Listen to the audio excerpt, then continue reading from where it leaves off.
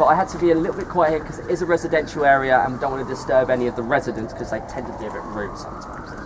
But what I'm showing you here is a picture of how this area used to look in comparison as it is today.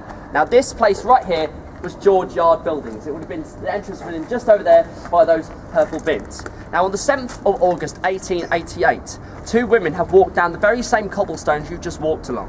Their names were Mary Ann Connolly and Martha Tabram.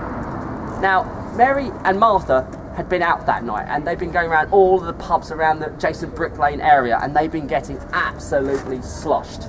But they haven't been alone. They've been in the company of two men, two soldiers, one a private and the other a captain of the Coldstream Guard. Now about 11:45 they made their way down here to actually service their customers. Now Mary Ann Connolly has taken her customer round the corner next to the Doss house where they were standing. So Pearly Poll's gone off with her customer. But Martha Tabram decides to take her customer into George Yard Buildings.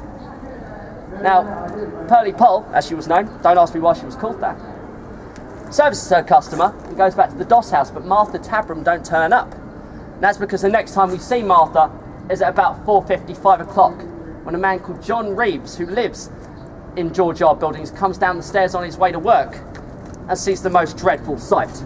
That of a woman completely caked in blood. He runs out in the street, tries to get a police officer as quickly as possible. It takes about 15 minutes to actually get one. But when the copper turns up, and so does the divisional surgeon, all they do, pronounce her dead, pick her up, put her in an ambulance, take her away and wash the blood away. This is how murder was dealt with in the 19th century. But when she was taken to the mortuary and her clothes were taken off, they came across a more horrific sight, and that this woman had been horrifically stabbed a number of times. Now, this is the picture of the woman who was taken to the mortuary. Now, can anyone guess how old she was? Any ideas? 24. 24. Ambitious. 30s. 30s. Any other ideas? 40s. This woman, Martha Tabram, was 39 years of age. Coincidentally, she was stabbed 39 times. In her throat, her chest, her abdomen, and also in her sexual organs. One such wound that was infected to her chest right there was thought to have been done by a bayonet. I think they were soldiers that night. So any one of the Coldstream Guards who was on leave that night was taken to the Tower of London and questioned to find out where they were. And a lot of them were lined up in an ID parade for Mary Ann Connolly to identify.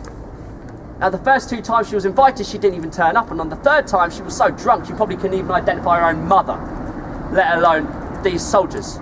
So they had to close the case down, and it was written down at the inquest as willful murder by person or persons unknown. Unfortunately, my friends, this is not the last time we're going to hear this verdict in what is now known as the Autumn of Terror. Let's go.